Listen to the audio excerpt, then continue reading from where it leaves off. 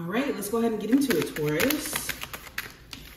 So first cards that we have the Two of Cups and the Seven of Cups. So right off the bat, there's a lot of confusion around a connection that you have with someone, a romantic connection, a friendship, a family relationship. There's some relationships in general. I don't feel like it's even just one. You could be confused in terms of where you stand with certain people. How do they truly feel about you? What's their energy? Especially if you're getting a lot of mixed signals from said people, it could be leaving you very, like I said, confused, because you're picking up on how this person or these people could be moving, right? Another thing that I'm seeing, you're starting to ask yourself, why are certain relationships that you have in your life so strained?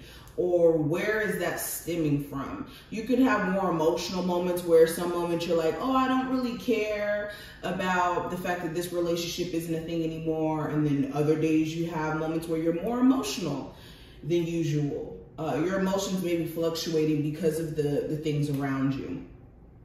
Okay.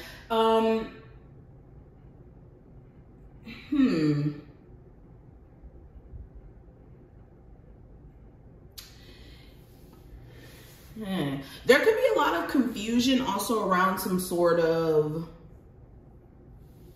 business idea or partnership.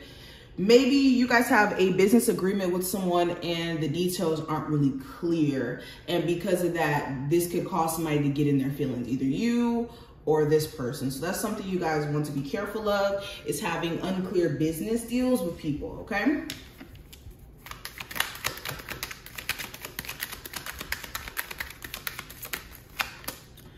We also have the Lovers card in reverse and the Eight of Swords, excuse me. So yeah, it feels like you're just not really vibing with the same people anymore. Maybe you don't really want to surround yourself with the same type of crowd or the same type of individuals.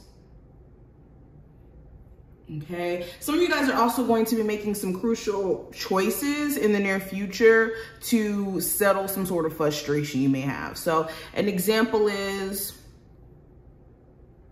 you guys finally reach a point of deciding to do this, and this based off of some sort of frustration with the marriage or with a relationship or with a business. Whatever this is, you guys are going to reach some sort of decision in the near future that's going to clear up this frustration.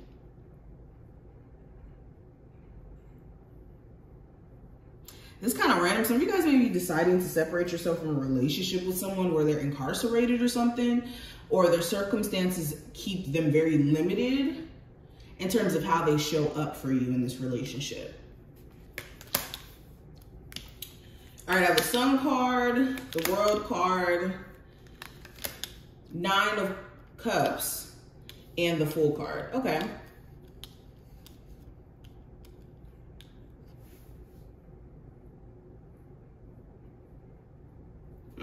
You guys could be hearing some really good news in the future about a long distance move. Maybe you're trying to move to a different state, a different part of the world. And you may have been worried on whether or not that move was going to be prosperous or that move was going to be a good move for you.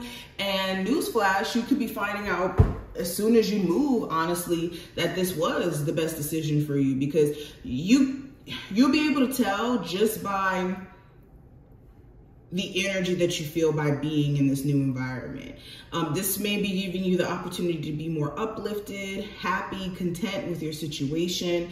So yes, there could be a very prosperous move in the future for some of my Taurus here.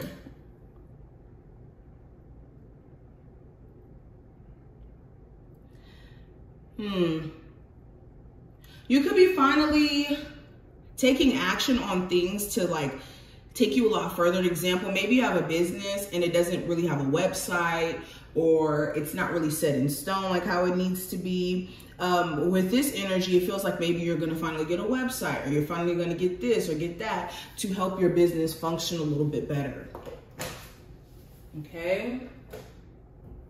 You also may get some sort of wish fulfilled in the near future. Maybe this is a wish to have a conversation with someone again, or it could be very specific to you, but something here is going to happen in the near future where a wish is fulfilled in some way. Okay, it's interesting. You could even be denying somebody an opportunity to get back with you because you could know that it's very risky to deal with this person again, considering everything that you may have encountered in the past. So your intuition is going to be at an all-time high, and I do see you guys turning down some sort of opportunity where this person is very like reckless in the way that they move. But anywho, let's go ahead and pull some more cards. Taurus. Okay, so we have snake. It says shed old skin. So this is speaking to letting go of older versions of yourself. Sometimes we feel like we need to cling on to versions of ourselves that we even were in because of the fact that we were going through trauma, we were going through certain experiences, so we had to show up a certain way.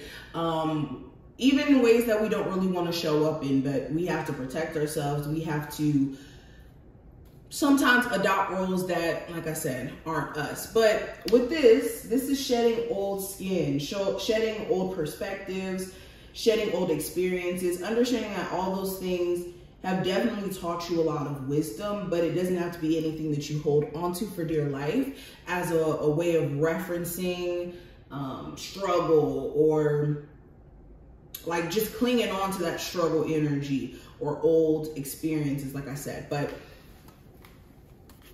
the next card that I have, we also have Shaloin, Master, be grateful in movement and action. Interesting. Or be graceful, not be grateful.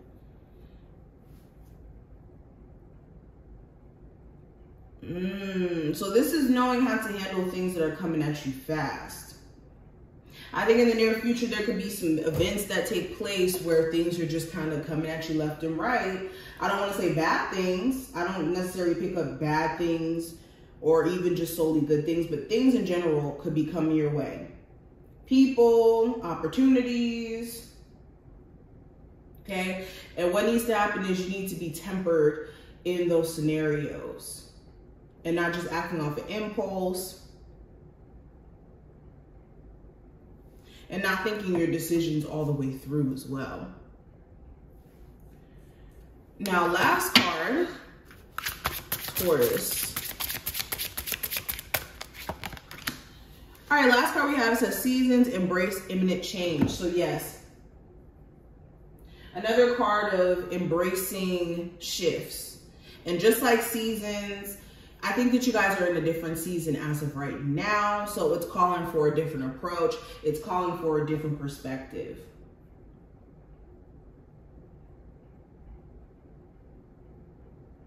Also, Spirit wants you to know, just like seasons, you have people in your life for seasons as well. So if you are like stressed out or worried about any romantic situations that kind of go left, understand that everybody has their season in your life. For some people, they have several seasons, and other people, they may have one season, if that. But these are just some of the things that I see. I hope that you did enjoy this reading and that you did take something from it. If you did, definitely thumbs up the video and subscribe so you never miss a beat in the future. And I will see you in the next one. Bye, Taurus.